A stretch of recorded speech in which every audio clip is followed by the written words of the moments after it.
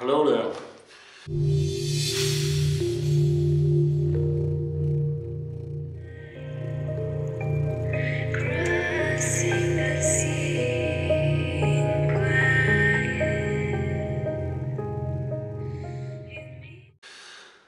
My name is Stig Pryds. I'm from Denmark. I'm 44 years old. I am freediver, professional freediver, and I got a disease called psoriasis arthritis. It's pretty painful, but I'm having it much more better today than I've been in the beginning when this disease started. To make it a long story, a little bit short, a lot of you have been writing to me about how I'm living and what I'm eating, how I'm training to keep my sickness down. You can make a really big difference yourself if you want. It's not easy. It's easy to make the decision that you want it, but to bring it out in life, it's definitely not a thing. So you have to keep to it if you want to do this. But it's actually really simple. It's a lot of vegetables, a lot of breathing, and some yoga, and some doing some breath hold.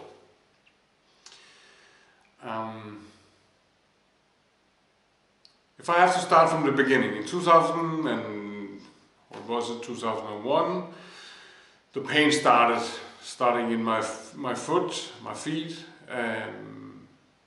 And in 2008 it was completely almost all over. My knees were so badly, it was so swollen out all the time, I couldn't walk. And in 2010 I lost completely everything, my job, my company. I went on a pension. It was pretty heavy shit actually.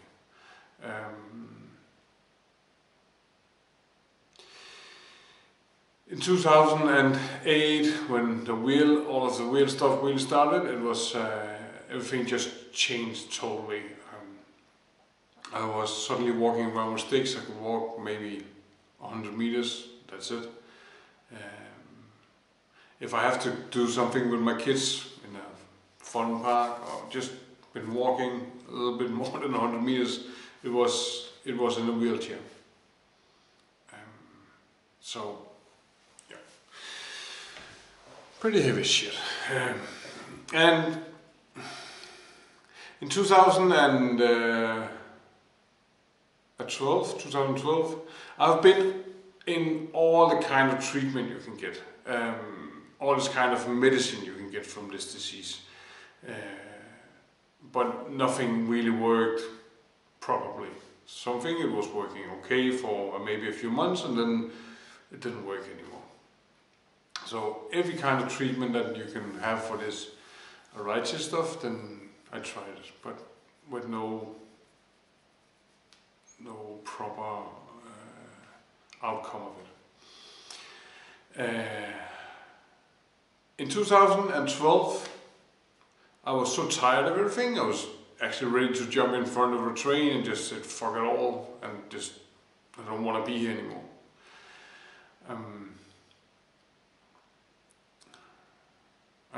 But yeah, I have kids, I have a nice girlfriend. Stupid thing to think like that. But if you have pain the whole time, the whole day, it's not easy to find it easy. Just why the fuck should I be here? But yeah, my girlfriend, she keep on telling me about a woman that her name is Alma Nissen. If you can look her up, do that. Alma Nissen. She was back in the 40s, 1940s. She had a disease also, a arthritis disease, and she was only eating vegetables. It was only potatoes, I think. Yeah, and she was. Everything was starting to turn around for her. And I think why not try the same thing? So I changed my diet completely. I don't get any meat at all for 6 weeks. I was only drinking water. You have to drink around 1 liter water for every 30 kilo of weight you have. So I was having around 3 liters of water every day, and only that. And then I was only having vegetables.